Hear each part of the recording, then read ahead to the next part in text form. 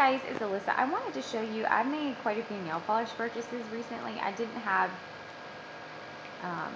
buy a ton of nail polish in the summer because nothing came out really that was that much different from what I already had, except for the Essie Bikini Sotini collection. I was excited about that one, but I haven't been excited about very many nail polish collections in a while. And the downside of that is all the ones coming out for holiday I'm really excited about, so I'm going to have to start saving my money because there's so many cool things coming out like around middle of November and Christmas time. But I got a couple of things early. I guess I'll do the Halloween one that I got first, and then I'll do the winter one second. And I didn't have enough of any one collection really to do a video by itself because it seemed kind of lame, so I'll just show them all in this one. But the first collection I got was the China Glaze. I believe it was called the Haunting collection or Wicked collection. I don't even remember. The box that it came in, I really just went to get this one glitter polish that I'm wearing right now, but they had these actually little like 12-year-old girls bought it right before I got in there, and so I was kind of bummed. And so it was actually just cheaper for me to buy the set of 4 that they had. But I don't have the name of the collection because the girl on the box was really creepy, and I ripped it up because I didn't want to look at her creepy face anymore. And so I don't know what this collection is called. But anyway, I got it in a set of 4 polishes, and the first polish is called Roguish Red, and it's showing up pretty. These are showing up just a hair brighter on camera than they are in real life. This one is a little more orange than it's showing up on camera. It looks a whole lot more red, probably to you guys, but it's actually closer. It's redder than my shirt, but it's just a very bright orange red. It kind of reminds me of the one that came out, the Orange Is So Obvious, that came out with the Essie Spring collection, just that really pretty red orange. And it's a little different for Halloween, but I feel like it could, this is kind of one I think that will work for most all seasons. So, and then the next one is Bizarre Blurple, and I guess as you can tell, it's blue and it's purple mixed together. It's really pretty. It's funny because depending on how you hold it in the light, it can look more blue at certain angles and more purple in other angles. But as I'm holding it, it looks quite a bit more purple. But I think that's going to be a really pretty color for fall.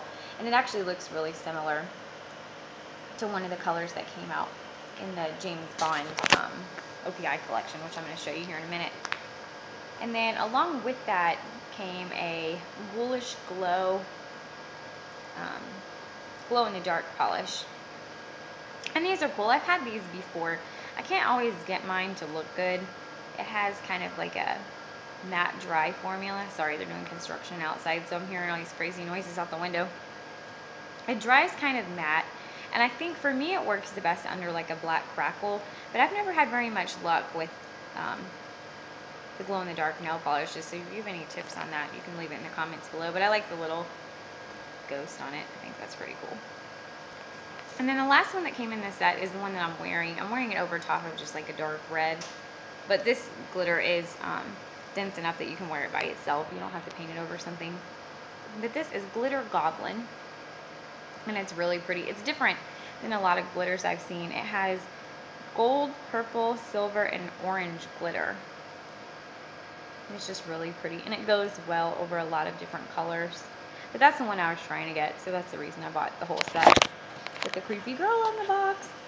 Speaking of creepy girl, this video is a little Blair Witch Project today. I apologize for that. The next one I got is Essie actually came out with their, I don't know if it's going to be their Christmas holiday collection or if they're going to come out with something. Usually around Christmas time they put out like some glitters or something shimmery, a little more festive, and I don't know if they're going to do that this year or not. I haven't heard anything.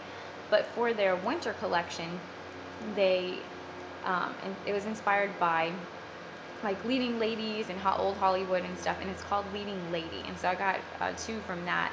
I wanted more, but gotta pay my bills. But it's really pretty. This is Leading Lady, which is the I can't think today. The collection's namesake is what I'm trying to say. And it's pretty. It reminds me a lot of it's a very dense maroon glitter with like a maroon jelly underneath it. And it's sort of like a vampier version of Dorothy's Ruby Slippers. It's maroon instead of red, but it's that exact same concept of Dorothy from the Wizard of Oz's ruby slippers. So I really like that one. It's really pretty for fall and winter. And I just think it's very glamorous.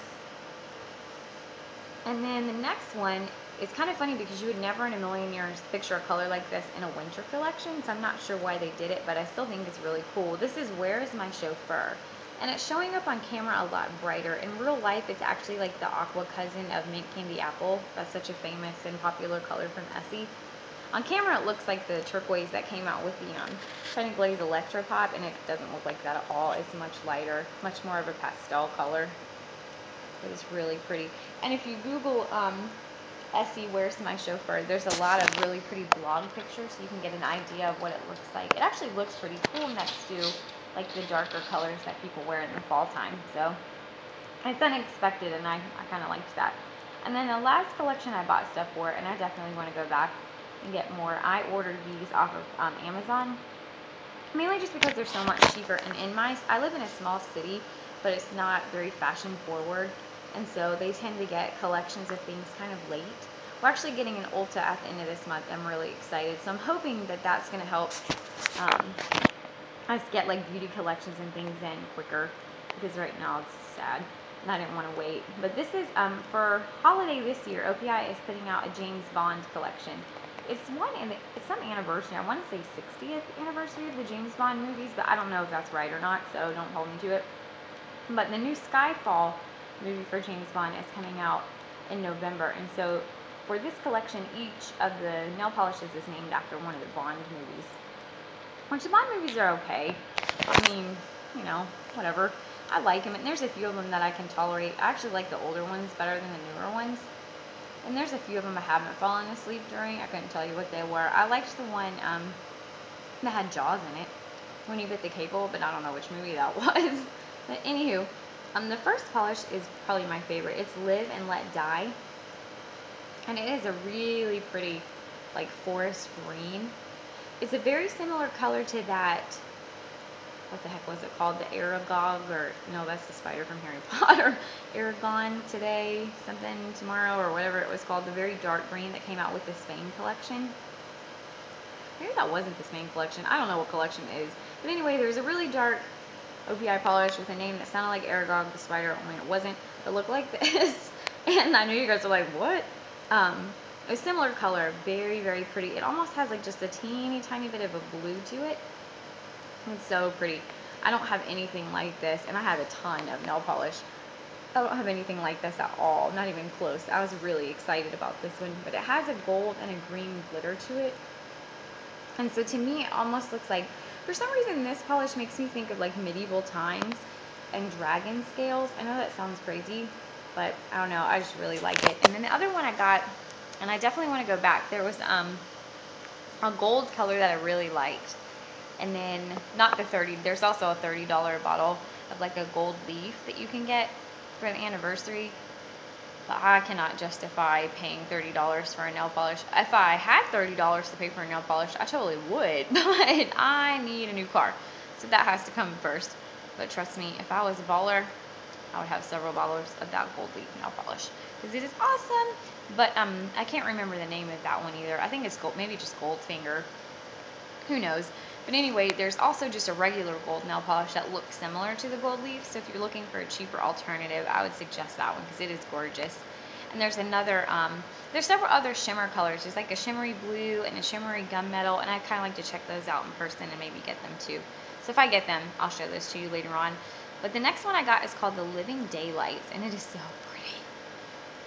It is very similar setup to the glitter that came out with the Muppets collection, only I don't see as many of the smaller pieces. It almost looks like a hexagonal glitter, but it's so pretty.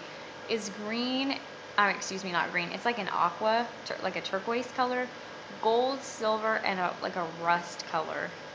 And I've just never seen those colors put together before, and it is so pretty. The camera is not doing it justice, because it is gorgeous. And it looks good over like 90% of the polishes that came out with the James Bond Skyfall collection. And I also think it would look really good over a gold polish or an orange polish There's so many different things you could do with that, and I just think it's going to be really pretty for holiday. I was a huge fan, even though a lot of people complained about how hard Rainbow Connection was to get off. I love glitter, and I don't mind. You just have to know going into it that it's going to be some effort, but this is so pretty. But anyway, I wanted to show that to you just quickly today, and if you've gotten any cool nail polishes, let me know, because I'm always up for getting more, and I will talk to you guys later. Bye.